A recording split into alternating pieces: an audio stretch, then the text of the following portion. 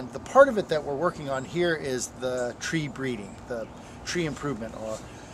And the technique we're using is a classical plant breeding technique. It's called back crossing.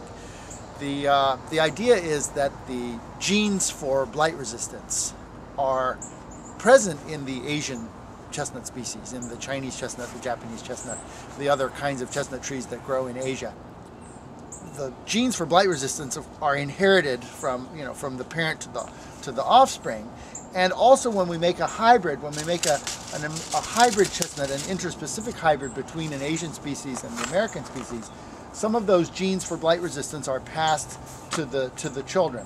So if we start with the first generation of hybrids, which plant breeders call the F1 generation, they would be 50-50 Chinese-American, and they would be intermediate in blight resistance. And one explanation for that is that the genes for blight resistance are incompletely dominant. In other words, we can see in the heterozygote, the plant that inherited a gene for resistance from one parent, but a gene for susceptibility from the other parent, they would be at an intermediate level of blight resistance. And so that's the hypothesis we were working on.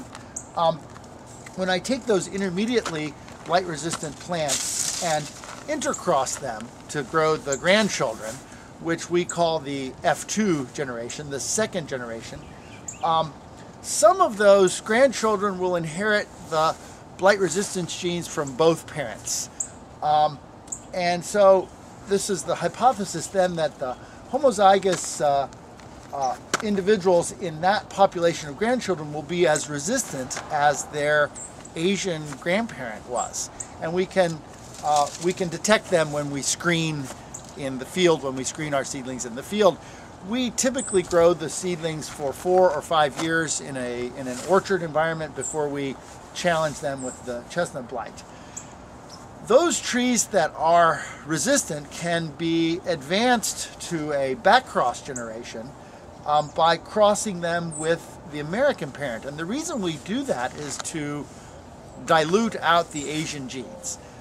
It turns out that the American chestnut was very well adapted to the Appalachian forest. The Chinese chestnuts and the Japanese chestnuts not very well adapted. They just don't grow here very well. They will grow in an orchard in the full sun, but in the shade and the competition of the Appalachian forest, they don't persist.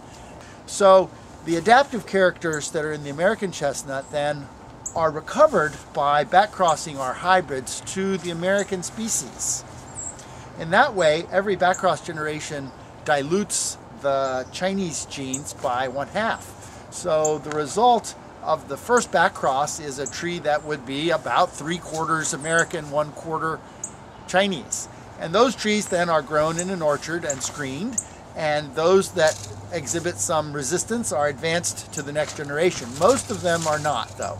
Most of the backcross trees have a very low or no level of resistance, and they are eliminated from the breeding population. Only about 1 out of every 8 backcross trees is selected to advance to the next backcross generation. So those selections then are crossed again to the American species, which dilutes the Chinese part again by 1/2.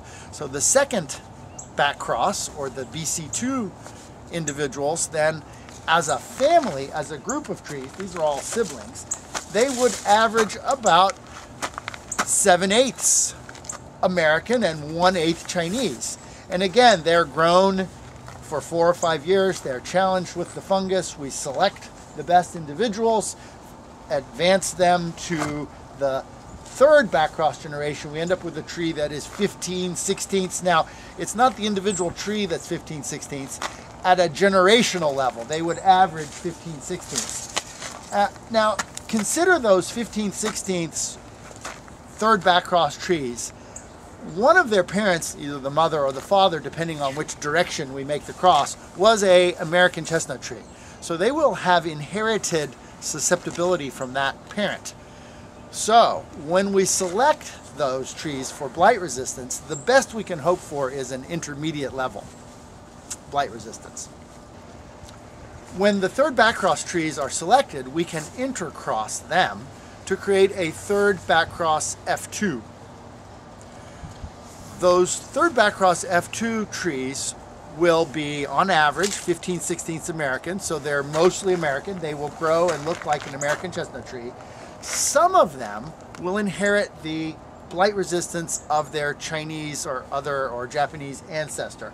They should be as fully resistant as the Asian species. Those trees, these third backcross F2 trees, are allowed to interpollinate one another. So they are intercrossing by open pollination. We can harvest the seeds from this seed orchard then to test in the forest. So those are the trees, the B3F3s. This is now, I know the jargon is a little bit complicated, but this is the third backcross. So they're 15/16 American on average. And it's the F3 generation, which means we've done 2 levels of intercrossing and selection.